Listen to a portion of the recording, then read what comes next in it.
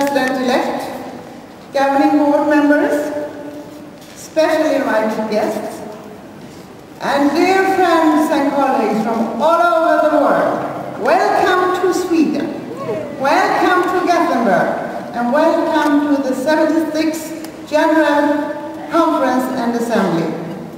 Welcome to Gothenburg, an open city with easy access. Welcome to Sweden, to the Society of Knowledge and Sustainability. And welcome to the 2010 World Library and Information Congress, a congress in progress. And it is with much pleasure that I declare IFLA 76 General Conference and Assembly open. Thank you.